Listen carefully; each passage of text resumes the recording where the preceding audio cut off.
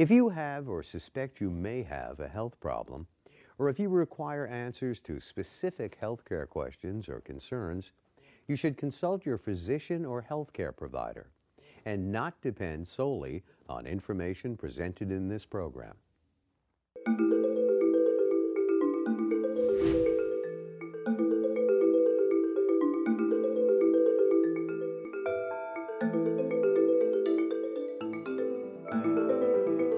And hello, I'm Dr. Steve Garner, and welcome to Ask the Doctor.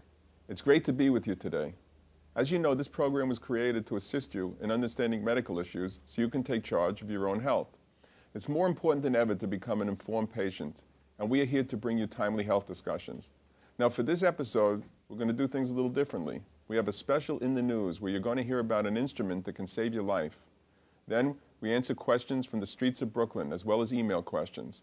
We have special guests today, so I want to welcome Jill Levine, her husband Craig Levine, and David Saltzman of Philips Healthcare. And David, before we get to a demonstration on this relatively simple device that can save your life, I want to speak to the Levines and hear a little bit about their experiences, and I know they have had some ability to use this and save lives. So welcome, and thanks for coming in. Thank you. Where do you guys live? We live in Long Island, in Merrick. Had a tough time getting here? A little bit. So, yes, it's brutal. You got the old Jackie Robinson, Linda Boulevard? Uh-huh. Yeah, that was it, The crawlway. yeah, so, okay, I know you had a very sad event, and I want the people to hear about the Robbie Levine Foundation because I think it's very important. Sure. Robbie was my son. Back in 2005 in September at one of our Little League baseball practices for his team. He was 9 years old. He was running around the bases at the end of practice, and when he ran across home plate, he had collapsed. And I looked over and saw him there on the floor and didn't really know what had happened. I immediately went over, asked somebody to call for an ambulance. I noticed that he wasn't breathing and started to try to perform CPR for him. After a few minutes or so, a local volunteer firefighter had heard the call. He had come on his way. I asked him if he had a defibrillator. He didn't at the time. They took him to the hospital and they pronounced him. Now, a defibrillator is a device that refers to when somebody's heart stops beating, it often, what we call fibrillates, and starts going like this, out of control. What the defibrillator does is shocks the heart so that it stops it from beating, and then it resumes normal beating afterwards. It's relatively simple to use, but unfortunately there was no defibrillator there. There was no one there. There wasn't one there. So what we've done since then is we've started a foundation to raise money to be able to donate defibrillators all across the country and also to raise awareness of the need for them in youth sports, but really in all public places. Have you found other parents coming forward who've had similar experiences? We've definitely met some, but we've also met some who've been saved by a defibrillator. I know we had an episode, I think, on a high school field in Brooklyn recently where someone was saved because it was available, and I think the entire audience heard it because they left the microphone, right? Yes. Uh-huh. Someone from Midwood High School that was saved, so it's kind of amazing. As you go around, what do you find people can use this device, the defibrillator, relatively simply, or does it seem they have a hard time using it? They're very easy to use. You push a button and they tell you exactly what to do. Particularly when you're nervous with CPR and heightened awareness, heightened nerves, that this actually calms you down and tells you a little bit about what to do. It takes you step by step about everything to do, and it can't hurt someone. If you use it on someone and they don't need it, it just won't do anything. And Craig, now you've had actual experience with this? Yes, I've used it twice on people. And in other words, they must have bought it. Was it a similar an athletic event, or? Actually, the first one was a patient in my office. She had been sitting in the waiting room, and my staff at the front desk heard someone collapse, and they looked over and saw that she was laying out on the floor. We happened to have the same machine in our office. We went ahead and called for the crash cart and the defibrillator to come. Called 911 right away. I put the defibrillator on the patient, and it said that she needed to be shocked, and we did. And sure enough, she came back, and she's doing well now. And this is somebody who good chance wouldn't have made it without this device. Probably, yeah. Fewer than 10% of people survive cardiac arrest outside of the house. This adds to that number, though. This improves the number, and it's something that it's a shame when you you have people around that could use it and you don't have the device. I know you had another experience? The other event was we were actually at a bar mitzvah of a friend of ours, and the father of the bar mitzvah boys actually collapsed on the dance floor. And that opening horror gets you every time. It's brutal, brutal. And I saw him on the floor and went right up to him and called for a defibrillator. We happened to be in a country club, didn't know if there would be one there, but just, you know, kind of asked for someone to find a defibrillator. Sure enough, they happened to have two of them. And we went ahead and we put it on him, and he was, you know, saved as well. So where does you advocate that these should be, where do you think these should be? Well, I mean, they pretty much need to be everywhere nowadays. I mean, we see them in schools, of course. You see them in airports, malls. I mean, wherever people can congregate, they can help out. I know, I've seen firsthand at JFK, because we used to run a medical facility there, people, particularly on Monday morning, for some reason people have the heart attacks Monday morning. I don't know, I guess they love to go back to work. So these have saved people where they would not have, where people out in the terminals have learned how to use this. And we're talking about the defibrillator AED, automatic external defibrillator. And what's interesting is that anybody can get this for his or her home. You don't need a prescription. Actually, the Philips, who have been courteous and brought this piece of equipment in, this is the only equipment that you can get without a prescription. Now, there's some controversy about having it at home or not, and I don't understand it exactly, because people are saying, well, they may not know how to use it, or you really can't use it wrong, as you said, Jill, right? And why not learn how to use it? You know, you learn how to operate your remote control and your VCR. I mean, for this, you wouldn't take the time to learn this and to do drills, and because 80% of the cardiac arrests occur in your house. So you're talking about your family, people who you could save. You're not talking, you know, you want to help strangers, but what about your family that's in your house? So why would you avoid having this in the house? I think the problem with some of the studies, and I don't know what you think, is that there haven't been enough, you know, that there's not enough people that have cardiac arrest in the house to make it statistically significant, the study. But I mean, logic will tell you that it's better to have this. If you're in the house and somebody has a cardiac arrest, who wouldn't want this there? Of course. The statistics have been proven that for every minute that somebody's in cardiac arrest and not defibrillated, their chance of survival decreases by 10%.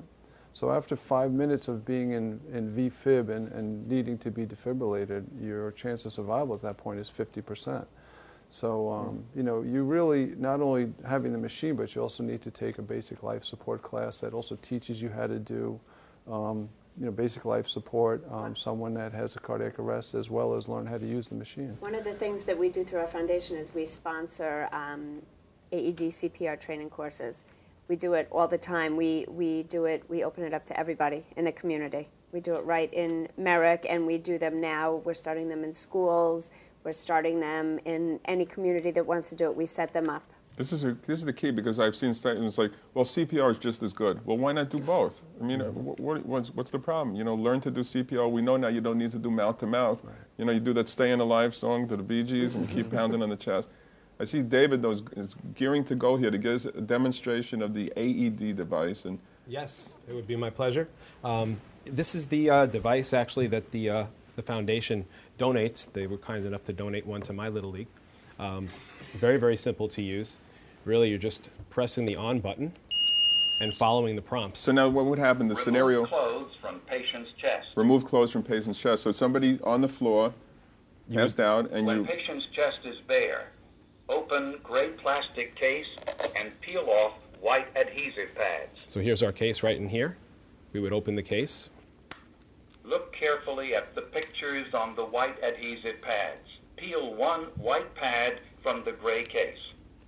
Place pad exactly as shown. You'll notice the picture right on each pad, so it makes Press it very easy. firmly to bare skin. Take out the second so far pad. looks good. I don't know where this guy's from. This accent is throwing me. When the first pad is in place, peel the second pad. Place pad exactly as shown. Stay clear of patient. Analyzing heart rhythm.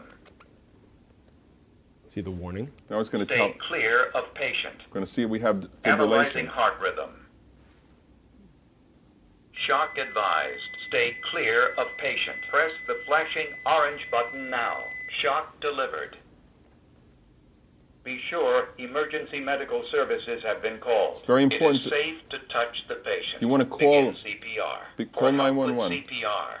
Press the flashing blue button. So there's an important feature in this device. You press the flashing blue button, and it gives you CPR coaching. Place the heel of one hand in the center So of then the you would chest, go right to the between patient, nipples. right Place here. your other hand on top of the first. Push the chest down firmly 2 inches. David. And you would do the Keep CPR. time with the beat. And there's your metronome right there. So it would gives just you the follow rhythm. the prompts. It gives you that Amazing. rhythm, the staying alive Amazing. rhythm. I mean, this is amazing. So now, most people don't even remember what to do. The key was they told you to call 911, Right. start CPR, but the first thing to do was Pinch to nose, tilt Press head, that green button and get it give started. two get started on the green button. breaths. And people should know where it is. You know, keep it in a prominent place in the house so you don't lose it in the closet. You know, people, oh, it's in the closet somewhere. You know, you want this out. And I'll shut the device off at this point. So it's Yeah, taking you through your American Heart Association guidelines of compressions and ventilations until the patient, either needs it more or doesn't need it anymore.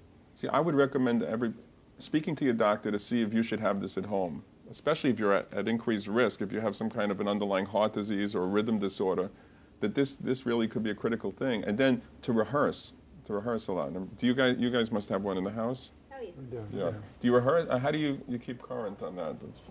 Well, we take the course every 2 years, and that's enough. No, I understand. You don't need a prescription for this. You don't need a prescription for the Philips on-site model.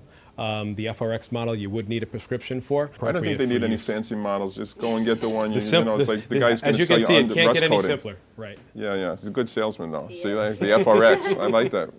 But I hope that this has been an interesting segment because somebody's going to need this. I guarantee you, somebody out there watching this could be saved if this were in the house, if this were in the church, if this were in the supermarket. Actually, we had a meeting to go over this at the River Cafe. Yes. And we discussed it with the River Cafe people who didn't even know that this was available. So we looked for, you got to get the word out there. Yes. And I think you guys That's are doing what we that. try and do through our foundation. Amazing. So you must travel all over the country? Locally. But we have donated all over the country. People hear about us through online. And there's enough people to help locally. Oh, yeah. So I want to thank Jill and Craig Levine for sharing the story with us. And thank you, David. We're going to take a short break, and when we return, we're going to meet our panelists for today. And the topics for discussion are emergency medicine, breast disease, and geriatric medicine. We'll be right back. I'm Dr. Steve Garner, the host of Ask the Doctor. In addition to watching Ask the Doctor every Tuesday night at 8, you can also visit www.netny.net/askthedoctor. There you can find the topics and guests of each episode. You can read my column from the week for the tablet, and for more advice, you can watch episodes you've missed. More importantly, you can post your questions and I'll answer them on the video blog. So visit www.netny.net/askthedoctor and get your daily dose of healthy advice. And welcome back. For this episode, we have Dr. Barbara Gatton, emergency medicine physician at the New York Methodist Hospital. Also, Dr. Robert Seminara, breast disease specialist at New York Methodist Hospital. And Dr. Ina Schifrin, geriatric medicine attending at New York Methodist Hospital. And welcome. Well, that was quite a segment, wasn't it? Yes. A very interesting segment. I want to announce the quiz now so you at home can get moving on this, because I know this is always one of the highlights of the show. Well, we all know the 83rd Academy Award is coming up. Have you seen any of the big, you see that speech, Yes. the King's speech? The What do you King's think? speech was Didn't see it. Didn't see the King's speech. Did you see it, Ina? Not Yes. yet. Good show. It's good. Excellent. Not the best, but it's not bad, right? Right, it And was what's the good. other one? There's another one that people like. Not the spider, the black swan. the Black Swan. See that one? With Natalie Portman, yeah. Yeah. Yeah. That was interesting. Didn't You see saw it? Yes. You liked it? Which you recommend it? I would. All right, 2 thumbs. Very good, very good. So here's the love it. question now. The Academy Awards, by the way, are going to take place February 27th as a public service, 2011. Who was the person that got the longest standing ovation of all time at the Academy Awards? Okay, the one who got the longest ovation of all time. And now you have to email us your questions because we're doing a special. We want to try and encourage people to email. So you email it to askthedoctor@netny.net. The first person who is going to accomplish this, get the answer, is going to win the coveted plaque, okay? Now this is a special episode. We had a special in the news, which you saw earlier, And now we're going to answer your questions. We sent our crew out onto the street. That's where they belong. No, we sent them out on the street, and they went around and asked people on this inclement weather that we've had on and off, and they're going to be asking questions about emergency medicine, breast disease, geriatric medicine. We like to do this once a year, and we get to meet many of you now. So before we get to the questions, let me tell you who we're dealing with. Dr. Barbara Gatton, and did you have a little romance yesterday on the Valentine's Day? I had a very lovely dinner with my husband. It was and we went hiking earlier in the day. Oh, that's a little different. A little candle. We always take the day off. Very nice, very nice. A little candlelight at dinner? No candle. Okay, it was nice. Muddy boots. Dr. Seminara, I know you have a special tradition. And we went out to dinner for Valentine's Day. She's a resident in Morristown in pediatrics. Beautiful daughter who's worked with me, one of my favorite students of all time. Thank you so much. And we had a great evening. You know, it was just lovely. That's great. I'm glad. It's nice Dr. Schifrin, who's still smiling. I know you had a good day because you're smiling into the next day. So We just stayed home with kids and the cats, so we had a wonderful, relaxing night. that's the best way to do it. 'Cause I think you go out, the restaurant is, We went out, but we went out because we were tired from our hike. Okay, very good, very good. So now that we've met the doctors, I just want to bring up an article that I saw today before we get to the street. It seems that 100,000 lives could be saved if blood pressure and cholesterol levels were better controlled. Now these are people who are going to the doctor, and yet they're not getting proper control. So let's just go over some of the reasons and what you think. Dr. Schiffman, what do you think about that? I think one of the biggest problems, as we talked before the show, is compliance. It's very difficult to take regimented medication. Some people, especially elderly ones, can forget. And if you miss a dose here and there, the blood pressure will not be controlled.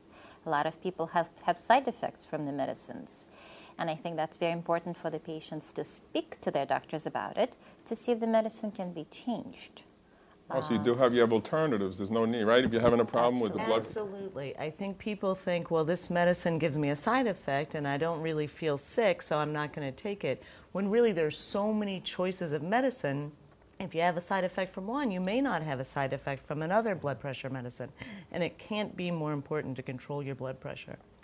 But most importantly, I think that the decision to not take your medication, because there are side effects or for other reasons, should be made conjointly with your physician. In other words, if you're going to start the medication because your doctor recommended it, then the desire to stop it because of side effects or for any other reason should be made conjointly with the doctor. And the physician should be available for the patient, and the patient should inquire about that stuff. It's a teamwork approach. But there are so many medications now that no one should suffer with uncontrolled hypertension today. And the problem is you don't know. It doesn't hurt you. You're walking along a time bomb waiting to explode, and you have no idea. Correct. And then talking about CAT scans, there was a story today that caught my eye. A dog is taught to smell feces of human beings and can pick up which one has cancer of the colon 97% of the time. Smart dog. Smart dog. It's a tough job. Tough job. Not a good job. Not a good job. But I don't know if I'm going to trade my poodle to do that. But they're actually going to start training dogs, and that's going to be the limiting factor because it's hard to train these dogs, to do that. But 97%, and the standard test that we use now for occult blood or for hidden blood in the stool is only 78% effective. So anybody running out to buy a dog or no? I think that I'll still stick with a screening at age 50 with a colonoscopy. And there you go. Well, dog is man's best friend, and there's no question about that. I love dogs, and I love pets, and I love animals, but the idea is this. Bring your dog to the doctor, tell the doctor what the dog could do, and again, it's teamwork all the way. It's a teamwork. You have a dog or no cat? No, 2 cats. 2 cats. Okay, they couldn't smell Eventually, well, anything. now I'm definitely getting one. though my dog knew when my cats were sick. Really? Really? The dog was the first one to tell us. See, I put a lot of stock in this. I think dogs I think they're smart. Sure. What do you think? My dog's definitely Okay, smart. now that we've cleared up this in the news, let's go to our video question. Let's go right to the street and let's see what our first question is. So. Hi, doctor. How do I know if my chest pain is due to heart attack or heartburn? It looks like Neil wants to know, and I'm going to read this. I don't know if you could hear it in the audience. How can he tell the difference between chest pain that is heartburn versus a heart attack? When should he be heading to the emergency room? When can he rest assured that it's not serious? I think One of the things to worry about are always your risk factors for heart disease. We worry about people who are older. We worry about people who smoke. We worry about people with high blood pressure and diabetes.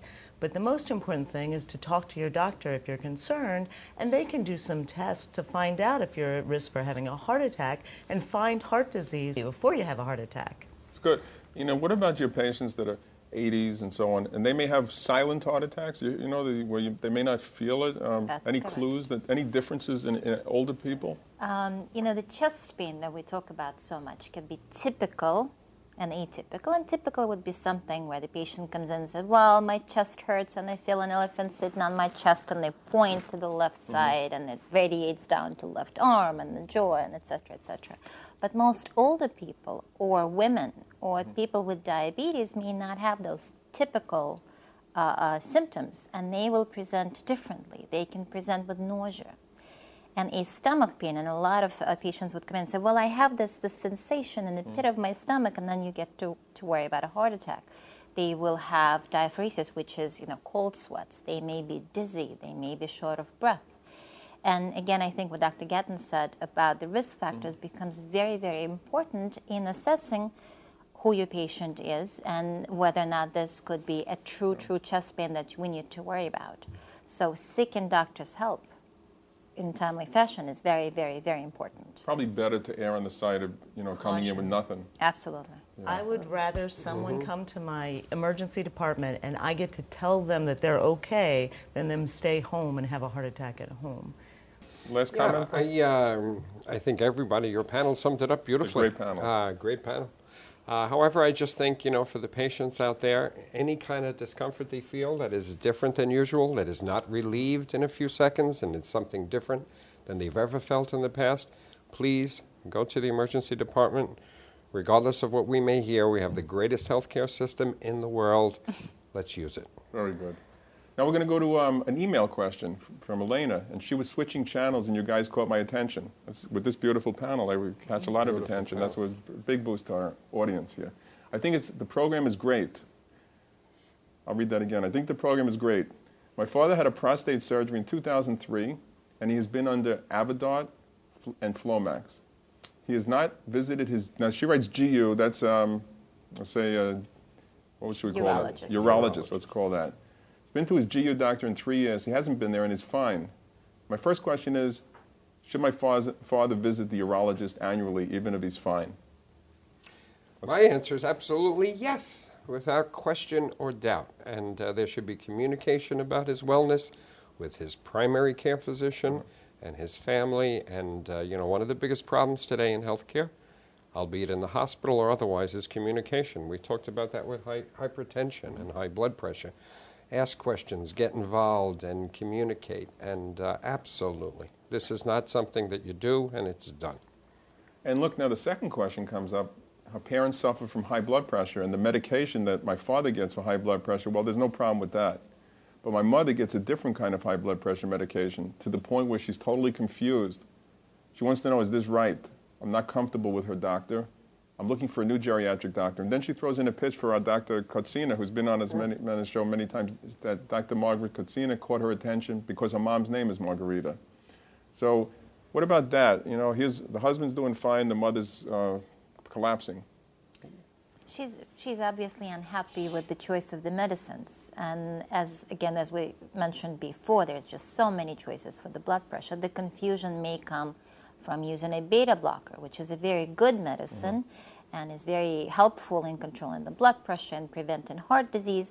But yet again, if this is not a right medication for this particular patient, there's so many choices that we could do, including the lifestyle modification and risk stratification to control it.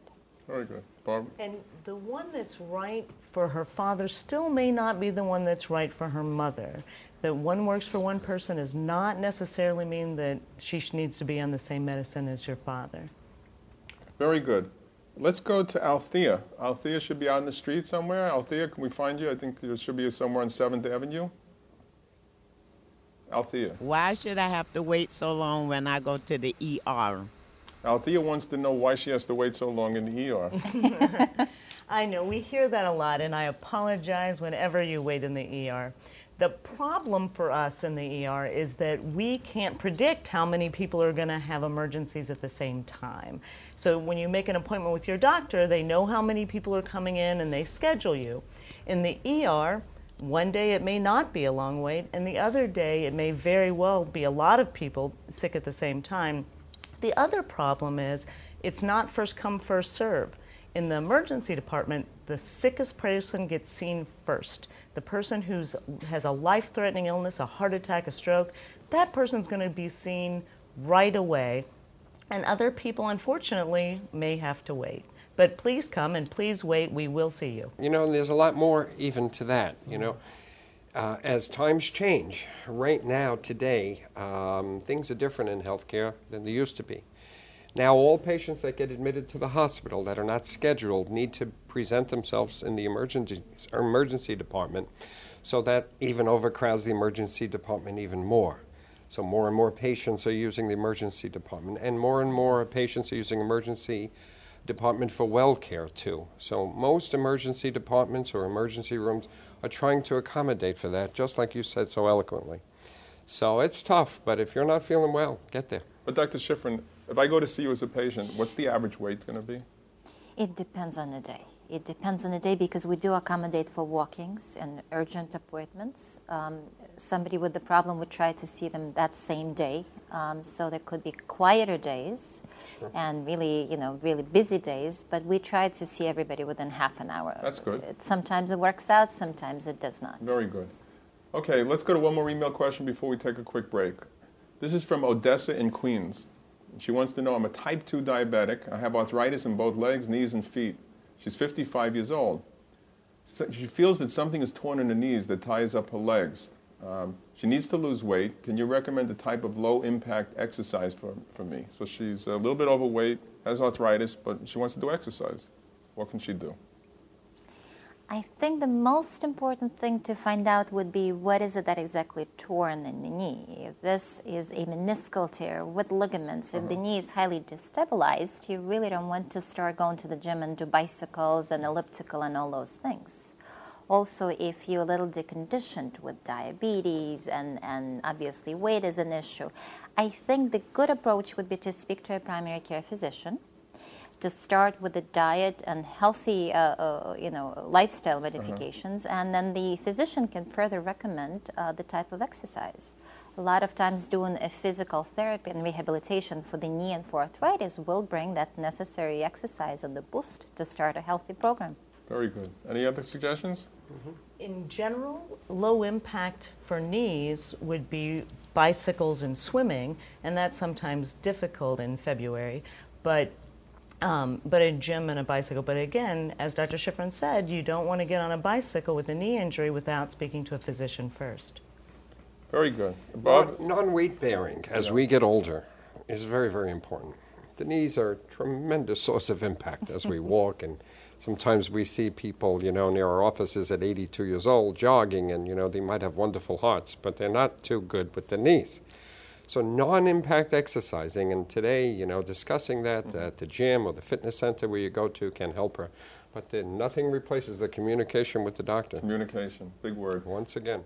We're going to take a short break, and when we come back, we're going to be going back to 7th Avenue and your email questions for emergency medicine, breast disease, and geriatric medicine. Remember, we have Dr. Barbara Gatton, Dr. Robert Seminara, and Dr. Ina Schifrin. We'll be right back. I'm Dr. Steve Garner, the host of Ask the Doctor. In addition to watching Ask the Doctor every Tuesday night at 8, you can also visit www.netny.net/askthedoctor. There you can find the topics and guests of each episode. You can read my column from the week for the tablet, and for more advice, you can watch episodes you've missed. More importantly, you can post your questions and I'll answer them on the video blog. So visit www.netny.net/askthedoctor and get your daily dose of healthy advice. And welcome back to Ask the Doctor, where our topics are emergency medicine, breast disease, geriatric medicine. We have with us Dr. Barbara Gatton, Dr. Robert Seminara, and Dr. Ina Schifrin. Now remember the quiz. The 83rd Academy Awards is going to take place February 27th. Who got the longest standing ovation of all time at the Academy Awards? You don't call this one in now. Email it to us at netny.net. That's askthedoctor@netny.net. Okay, now let's resume. Waiting for that commercial, we're excited with the show. Yes. There's a good energy here. And Dr. Seminaris, I said I was like a racehorse waiting to get out of the starting gate, and he had an interesting comment there. Why is that? Racehorses, my favorite pastime is riding horses, and so I know something about them. And racehorses are very seldom turned out, almost never. So that's why the horse looks so excited getting into that gate, and when those doors fly open, not only is he or she trained for it, but they just can't wait to run, because every horse, as soon as they're turned out overnight, just wants to run. Just wants to run. Even a horse that's a domesticated horse that you ride for pleasure in the morning wants to go, and then he'll be okay for the whole day. It's like me with the show. So as soon as you put it Just on, like I want you to do in this the Ask the show. Doctor. I'm out of there all day. Yeah. There you go. So welcome back to Ask the Thank you. Doctor. And from Robert, Doctor, what is the Hogan syndrome? What causes that? The Hogan syndrome. I don't know, Robert. You might have stumped us here, because I'm not sure what the Hogan. I know the golfer was Ben Hogan, right? Ben Hogan was a golfer. But why don't you call us back and give us a little answer? I think I want to go back on the street, because I got shaken up here with that Hogan syndrome. Hogan. So can we go back on the street? I think we have Claudia, who wants to ask Dr. Seminara a question. Claudia, what's your question? Hello. This question is for Dr. Seminara. And Dr. Seminara, who would you suggest get an MRI of the breast? At what age, or is there any person should have any risk factors? Thank you so much. A fan of Dr. Seminara. Well, thank you very much for your question, Claudia. MRI is a relatively new test. It's a good test. However, there are no hard and steadfast indications right now for who gets an MRI. MRI is a tool, an adjunctive tool for all women to help make a diagnosis. Now, we know that women who have had breast cancer, for whom maybe deciding on whether to have a lumpectomy or a mastectomy, MRI could be a very useful test on that breast to let us know more about what's going on. However, it's important also to know about the MRI. The MRI is an examination which carries about a 97 to 99% accuracy for breast cancer. And it sounds overwhelmingly like that's a wonderful thing. Hey, we got that special test. However, what the patients need to know is there are a lot of false positives. Therefore, if a woman had an MRI, and there are 4 or 5 false positives within that same MRI, that particular woman is probably going to have 4 or 5 biopsies, all of which perhaps would have been negative. Number 2 problem with the test is insurance companies very often refuse to allow it because the test costs them a lot of money. A mammogram might cost the insurance company $60, $70, and an MRI is going to cost them a minimum of about $2,500 to $3,000. So they don't want to do it anyway. And for very small lesions that perhaps are not apparent, or what we call pre-malignant lesions, the MRI may not find it. I think we're entering a world where the MRI is going to become a very useful tool soon, and we'll have clearer indications. But it's important to ask your doctor about the MRI. Should I have it? Women who are at high risk for breast cancer, who have very dense breasts, in whom you have a feeling about but are unable to make that diagnosis. The secret to breast cancer is very simple, and I don't know if I'll have time later to talk about it, and I don't want to occupy too much time. But the real truth is this, that no one should die of breast cancer. 0 should be the number. Instead, still to this day, 35,000 to 40,000 women annually are dying of breast cancer, and that is absurd. What I want to see happen is this, that there are 2 or 3 caveats that I want to leave with people. I leave them with all my new patients and all my patients in general, and one is this. A negative mammogram means nothing. Put that in your head and don't forget it. Number 2, in 100% of the time when a woman dies of breast cancer, it means one thing. It doesn't mean 12 things. It means one thing. That one thing it means is that the surgeons got there too late. In every case, regardless of the type of cancer. So let's not get there too late. Know about your mammogram report. Know about your BI-RADS rating. Women today get a small little paper in the mail, smaller than your pad, which says your mammogram was okay or it wasn't okay. That's nonsense too. We need to know about BI-RADS reading. Mammograms for the last 20 or more years have been categorized from 1 to 5. Ask your doctor or the facility, what was my rating? What should I do? And lastly, but not leastly, I want to see in my lifetime the well care of the breast delivered back in the hands of the surgeons. There is not a gynecologist that operates on the breast. The internist doesn't have time to do the proper exam, nor are they in the operating room. Everyone can examine your breasts, but the surgeon must have the final word. And kind of that's my speech on breast cancer. Well said. Very nice speech. We enjoyed that. Well, thank you. But now I got to go into a topic I enjoy about Okay. eating. And I can't ask the audience members. I want to know what are the good restaurants that you guys, some tips, some things that we may not know about. I know like the River Cafe, everyone know, beautiful place. But what about a secret little hideaway somewhere? Anybody? I'm going to start Dr. Schifrin. I love Aldila right here on Fifth Avenue. Aldila. Aldila. It's a small Italian place. It's operated by a very nice couple. She's a chef, and the husband is kind of helping around. And they serve beautiful food. Do you need a reservation? They don't take reservations, unfortunately. And on a Friday night, it could be very crowded. So sometimes there's a wait for about an hour. But the food is delicious. And it's a very small kind of a communal place. There are those long communal tables with chairs. And you kind of feel Did they know you in there? Not at all. Not at big. all. My kids love it. They have a rabbit stew. They have all sorts of things. Rabbit stew, interesting. And beet raviolis are my favorite. All right, there's a good. Dr. Gatton? Well, one of my colleagues, that's her favorite place to go for lunch because it's not as crowded at lunchtime. Yep. But she likes Aldila as well. And that's on Fifth Avenue? Fifth and Garfield. Very good recommendation out there. Now, Dr. Seminara? Well, I do have a little hideout too. It's called Villa Paradiso. It's a small Italian restaurant. Oh, that's a nice one. You know that one? I worked there actually when I was a teenager. I used to play the piano. But it still has the greatest Italian food, in my opinion. That is at least as good as Aldila. And it's on 20th Avenue and Bath Avenue in Brooklyn. Oh, nice. And free cocktail if you mention this show. Free cocktail. Free cocktail for everybody who comes if you mention the show.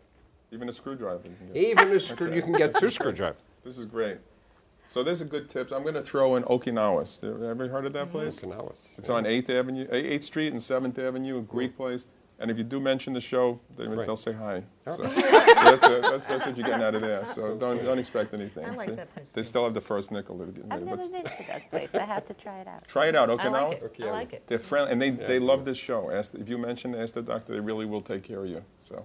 And it's a young guy whose father owns the donut store up the block and always wanted to work with the father, so they're now 2 stores away. It's a nice story. Very good. It is. Very good. So now this is Rhonda, who wants to know about acid reflux. She's taking medicine for it, and she finds that if she doesn't need to take as much, only if she really needs it. The question is, now she was told about papaya enzymes, manuka honey, and folic acid, in which she would like to take a natural alternative. What do you think of these? Also, is there any surgery that can correct this problem? That it's very annoying to her. So she doesn't like her medicine that she was given, but she wants to take Anuka. Anuka? It's some kind of... Manuka. It's Manuka honey. Oh, Manuka. Manuka So you honey. seem to know. What's the story here with this? There are a lot of herbal medicines and alternative medicines, and we call this whole CAM thing, right, which is a complementary alternative medicine. And there are a lot of good things on the market that you could try. The acid reflux, however, is a true disease, and that's where the sphincter is not closing too much, and the acid goes into the esophagus, which is your food pipe, and it can introduce a lot of troubles there. So the reason for the medicine is to help with the symptoms, of course, but also to prevent that acid coming back and causing the burning and Barrett's esophagus and possibility of cancer.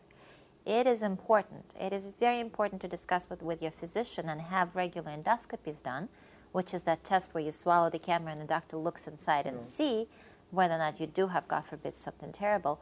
Manuka honey is not really, to my knowledge, is used for the acid reflux.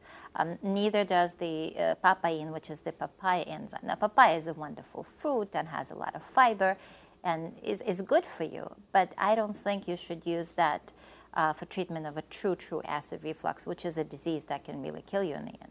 Very good. Barbara, anything else? Yeah, and I don't think there's anything wrong with having papaya in addition to your medicine because it may help with the symptoms a little bit, but you shouldn't use it instead of your medicine. Interesting. Let's see if we can get our satellite revved up, that big giant satellite on top of the building here. Go back to 7th Avenue. We can make a connection with the team out there. And I think we have Clara's waiting patiently on the street there. Maybe a little rain. Is Clara out there? Hi, Dr. Garn. I want to ask, how come when my doctor sends me for mammography, he'll also recommend a sonogram? Is it because they could really look into the breast more with the sonogram? And why isn't the mammography enough? Nice umbrella. I like that umbrella. Good color. Dr. Seminer, what's the story here? The story here is, thank you for the great question. I think that's a wonderful question. Mammograms and sonograms check different things. Basically, your mammogram is going to check different types of densities in your breasts and look for things that we call calcifications or certain types of things. In a dense breast, it's not going to show you perhaps what the sonogram might show you. The sonogram is pretty reliable structure in terms of showing fluid and air interfaces. So things like cysts and nodules that might not be seen at all on mammogram are seen on ultrasound. However, since it's 2011, I think it's important to address the fact that a lot of radiologists and radiology centers will not do a sonogram, even if it's written that way, because they feel that it might uncover things that perhaps they didn't need to know about. So be adamant about your request. I do believe everyone should have a mammogram and a sonogram, and the reason I do that is the sonogram carries no radiation to you. You can have sonograms all day long and it's not going to hurt you. And if it finds one person or saves one life, it was well worth it. We live in a world today of cost containment, expenditures, and sometimes it interferes with how well we take care of patients. So I agree with mammogram and sonogram, and I agree absolutely in understanding that a negative mammogram, including sonogram, means nothing. Communicate with your doctor. I don't want to see anyone get sick of breast cancer. Great. Any other comments? Dr. Gatton or Ina? I think it's very well answered. Very good. Let's go back out to the street because I know people are waiting out there. There's big crowds forming. It's almost like Times Square on New Year's Eve. We got Gina. Gina, I hear you're out there. You hear a lot about digital mammographies, and I'm wondering if they would create a lot of false alarms for things that aren't really a problem. Okay, so she wants to know about digital. Sure. I think that's another terrific question for everyone to hear the answer to. Absolutely. Digital mammogram is the current mode or methodology, if you will, of having mammograms. Digital mammograms are almost like a color photograph as compared to black and white. The reader can see things a lot clearer and a lot better and actually be a little better with reading your report. However, a good radiologist, if your center doesn't have digital mammogram, it has been proven, can decipher or see it the same. But digital mammogram is the state of the art today. It's a clearer, nicer looking picture, and anytime we have anything that enhances the readability of any picture or photograph at any time, it's an absolute advantage, and frankly, all centers should be digital today. Well, we're going to get to Mike. I know Mike's waiting out on the street there, crowd building again. Mike, what do you have to ask us? My father is 86 years old. Do we still have to worry about his cholesterol? 86 years old. What do you think? Made it to 86. What why do I think? should you bother the guy? He wants to have ice cream, he wants whipped cream, he wants ice. Why can't he have it? He could have it, of course. If he doesn't suffer from diabetes and things like that, then it's a reasonable amount. Healthy diet is something that we always recommend. But controlling cholesterol becomes paramount when you get older. Because as we know, cholesterol is part of all those plaques or buildup in the arteries. And your arteries at 86 are not what they used to be at 16. And if you let your bad cholesterol, which is the LDL, build up, it can destabilize the plaque and cause heart attacks and strokes and clogged arteries in the legs. And all of that is preventable and avoidable if you actually take medicines or try to control it with the lifestyle modifications, healthy diet, and exercise. That's good. And what do you think? I think that's absolutely true. I think God bless him for making it to 86, but he absolutely should control his cholesterol. And there's no question about cholesterol buildup in the arteries and what stuff looks like. But you know what? There's something else, too, that we all have to consider, I think. And I think that answers or portends to the question a little bit, which is this: fun. Human beings need to have some fun. So, if a little bowl of ice cream with some chocolate whipped cream or whatever it is you want is going to turn you on a little bit, have it at 86 or 87. But just be a little jurisprudence in what you do. But you know what? I don't want to take fun away to this wonderful survivor who's now 86, 87 years old too. And I absolutely agree that you should be able to have some ice cream and enjoy yourself, but you can get your cholesterol checked. Yeah, and if you, I agree with that too. And take medicine that could control And then have the ice cream. Remember to tell which is the life quality, very important. If it kills her, it kills her. I won't give the whole lead up to that joke, but it was a good one. So now we're going to take a break, and this is the exciting part of the show. Not that this wasn't exciting, but we're going to come back to the rapid fire sequence. Oh, boy. We've lined up 16 questions that we're going to go around and answer. Regardless of who gets it, we're going to go 1, 2, 3, 4, and so on. So don't go too far. Remember, our topics are emergency medicine, breast disease, and geriatrics, and we're going to be right back. I'm Dr. Steve Garner, the host of Ask the Doctor. In addition to watching Ask the Doctor every Tuesday night at 8, you can also visit www.netny.net/askthedoctor. There you can find the topics and guests of each episode. You can read my column from the week for the tablet, and for more advice, you can watch episodes you've missed. More importantly, you can post your questions and I'll answer them on the video blog. So visit www.netny.net/askthedoctor and get your daily dose of healthy advice. And welcome back to this very special episode of Ask the Doctor, where our topics are emergency medicine, breast disease, and geriatric medicine. And once again, we have Dr. Barbara Gatton, Dr. Robert Seminara, and Dr. Ina Schifrin. Let me just go over that quiz one more time, because I want to make sure everybody has a good shot at it. Just as a lead-in, the 83rd Annual Academy Awards will take place on February the 27th, 2011. Who got the longest standing ovation of all time at the Academy Awards? Now email us your answer to asktthedoctor@netny.net. Have you watched some of the awards shows yet? The SAG and so on? Yes. You watch that? I just thought of who I think the answer is, and I'm not going to say it. You can't give them any help out there. I can't, no? and I may be wrong. You want to, if you want to just sort of say it when no one's listening. I might. I'm very excited about it now. And it was quite a legend. It was a legend, right? Mm-hmm. Okay. Dr. Seminara, did you watch any of the shows? Any of these these dresses and so on? What do you think? I don't catch too much of it, but I do on occasion, and it's really quite elaborate and extravagant, a lot of fun. I like the red carpet segment, where they're walking in and they're making comments on what they're wearing. I like to watch it, but it's one of my pet peeves are the shoes. What about these shoes? I'm so with you on this one. Well, my problem has less to do with fashion, and it has to do with the fact that the high heels are getting higher and higher, and more people are wearing high heels, which is job security for me because it means more broken ankles and broken feet, but it's not good for women's feet.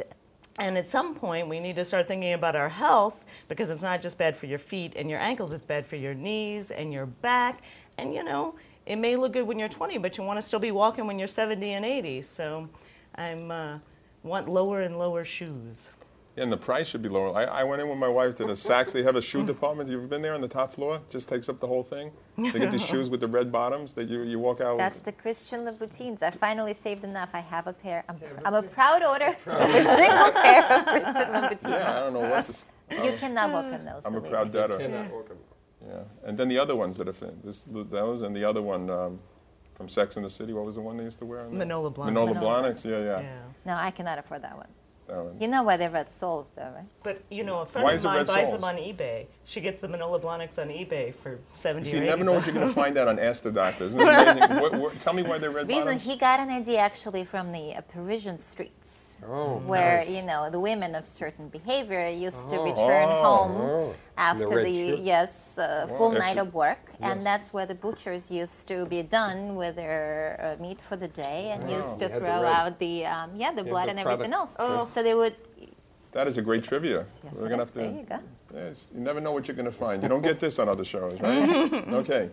Rapid fire segment now. Let's sit down, fasten your seatbelts, as they say, and here we go. Question number 1 is going to be for Dr. Gatton.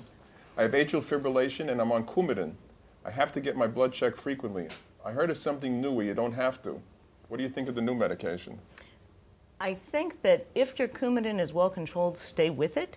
It may be worth switching medicine, but you need to talk to your doctor first, because it's very, very important if you have atrial fibrillation to stay on that medicine. And it's true, it is a bit of a hassle to always go every week and get your blood checked, but it's important to do. Very good. Okay, now Dr. Seminara is getting a chest pain question, okay? Even though he's not. Do you ever, and we talked about this before. Sure. I want to see, this is like a little review. How do you got know when it. chest pain is serious? Anytime you have pain that you can't understand, that you have any question about, and you're not feeling good, one of the most important things we want to know from a nurse who's taking care of any of our patients is, how does the patient look? And if the nurse or healthcare helper says the patient doesn't look good, that's more material than we could want. So anytime you got any kind of pain in the chest that you're not sure as to what it is, explore it and go to the ED. Very good. Let's go now to this good one for Dr. Schifrin. At what age should I stop getting colonoscopy? Now, this guy's 82. You don't let him have ice cream. Now you want him to keep getting that. What is the story?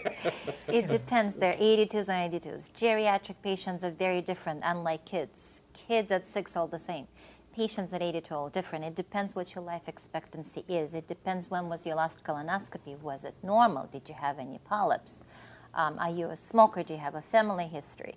So that would be the question for primary care generally. If you don't have anemia, if your screening hemocols that we talked about today are fine, if your recent colonoscopy was done 5 years ago and it's normal, probably not. But again, I would address that question with the primary So care. no one size fits all? Absolutely Even with not. the colonoscopy too? With geriatric patients, never. Never. Very good. Okay, we're going back to Dr. Gatton now for her question. I take antacids for heartburn. My husband heard about brittle bones and the medication for heartburn. What's the story? A lot of drugs have interactions, and it's true you want to check your bone density as you're getting older, but as Dr. Schifrin had said earlier, heartburn can be a potentially serious problem. It's not just that it's annoying and it's a little uncomfortable. It can lead to serious consequences and, in worst case scenario, even cancer. So it's important to control it. So it's true that there may be side effects of medicines, but that's something else to talk to your doctor about on what are the interactions between the different medicines, and is this the right medicine for you? Very good. Now, you watch the Cash Cab? Anybody watch that show? It's a great show, right? They line in the back, and you can call a mobile street shout out, or you can call someone. Now, this is not a surgeon's question, but you're going to get it because you're in line. I'm ready. What is okay, I got a little high blood pressure. Maybe I'm 140 over 90. What's the best blood pressure medication to start taking for this mild high blood pressure? Usually, and again, I'm not the internist, but usually it's a diuretic. That is the first line medication to take for hypertension. But again, it's not one size fits all. That might not be good for you. It might affect your electrolytes. Talk to your doctor about it and get it done. Good question for a surgeon. Good answer for a surgeon, I mean, right? Very Correct good. one, too. It was right. Oh, yeah. it was right. Wow, Excellent. good luck. Excellent. We love that. Okay. What Dr. about the Schifrin. ice cream? You can have your ice cream. Dr. Schifrin, I'm taking, let's say, an Inderal type drug, a beta blocker for atrial fibrillation. I'm so tired all the time. Any tricks to lessen the symptoms? I assume the question is about the symptoms of a beta blocker, which is a side effect. Yes. Because atrial fibrillation, if it's not controlled, if your heart is fluttering, that can also lead to fatigue and tiredness. So the true question would be, is the fatigue because of the atrial fibrillation and the consequences of that disease, or is it truly a beta blocker metoprolol side effect? Because beta blockers could sometimes cause fatigue. Sometimes changing a time of your beta blocker could help. If you take it after dinner, then you don't have as much side effects. Also, it's absorbed better with food, so then maybe you could take a lower dose. Again, atrial fibrillation could be controlled with other medicines or with a different beta blocker that could be addressed. So there's more than one way to skin a cat. Absolutely. Very good. Okay, Dr. Gatton, here we go. I get panic attacks a few times a week. What are they and what can I do about it? That's not an easy question. That's a tough question because panic attacks are common, and it's good that you recognize that that's what it is, because sometimes it's as simple as saying, okay, I'm having a panic attack. What is it that's triggering it? Stop, take deep breaths. Some simple things that have been shown to help panic attacks. proper sleep hygiene, avoiding the stressful situations. Meditation has been known to help. But at the moment of the panic attack, stop, take a deep breath, say, I know what this is, relax, slow down, try and step out of a situation if it's an upsetting situation to you. And back to the same thing you're hearing all night, talk to your doctor about it. Good answer. I like that answer. All right. Do you get a panic attack when you come on the show? Or no? No. Never. Never. I'm always happy to see you. Thank you, thank you. Okay, Dr. Semin, a tough one again. Okay. I wake up from sleep short of breath. I think I'm going to die. What's going on? Well, what's going on is this. I think question number 7 and question number 8 have a lot to do with each other. Very often when we go to bed at night, we start to review everything that happened during the day, and we start to get a little bit philosophical before it's time to go to sleep instead of letting us unwind properly. So, if that's happening, okay, that you're dealing with some anxiety, number 1, try not to have too much caffeine, especially before going to bed. In the afternoon, after 2, 3 o'clock, we all have such busy lives and everyone's getting up early. Probably none of us are getting enough sleep, or certainly the kind of sleep we really need. We all work too hard here in America. So try to do that, and if it continues, you're still having anxiety, that's not healthy. And that's not the way to live your life and be happy. And part of the ice cream answer was being happy. So talk to your doctor. Maybe you want to speak to a psychologist, but you know what? Get a good night's sleep and have some fun. Now, Dr. Schifrin, this guy's concerned he's got to wear a mask when he goes to sleep for sleep apnea. He's taken beta blockers, which is not helping his romantic life either. What is he supposed to do now? Is there any alternative to wearing that mask? I assume the doctor gave him a mask because he was diagnosed with the sleep apnea, which is a very serious disease with a lot of potential complications. So the last thing I would advise to a patient like that is to stop wearing a mask because there is no alternative. There are some surgical options for people with a particular type of sleep apnea, but again, if the pulmonologist, which is the lung doctor most often than not, recommended the mask is important. What the patient could do is to lose the weight, because more often than not, people with sleep apnea are extremely obese and overweight. And there are some surgical and non-surgical options to help with the obesity. That's where I would go to take Very a look good. at So nobody's gotten stumped on here, and now I have to turn all the cards over. The show time is up. Show's over. It's over. But it was a quick show, and I hope you enjoyed it at home. And I want to thank our doctors, Dr. Barbara Gatton, Dr. Robert Seminara, and Dr. Ina Schifrin for coming in. And we hope we're able to help you. Now remember, it's good to be proactive about your health. You have to speak to your doctors about your concerns. Go for second or third opinions. I can't tell you how many times we get calls here where they're afraid to talk to the doctor or they didn't have the time to talk. But you can visit our website now at netny.net/askthedoctor. Here you can see video blogs, the tablet column, podcasts, our forum. You can send in quiz questions that we can ask others, and many more. Now, you can also watch last night's episode at 10 p.m. So last week's episode. So if for some reason you didn't have enough of us here, turn on to channel 30 or 97 at 10 o'clock, and you're going to be happy. I want to thank to Dr. Linda Lapatosa, our quizmaster, and I want to thank you for all your questions. So until next time, goodbye, stay well, and I'll see you in the tablet.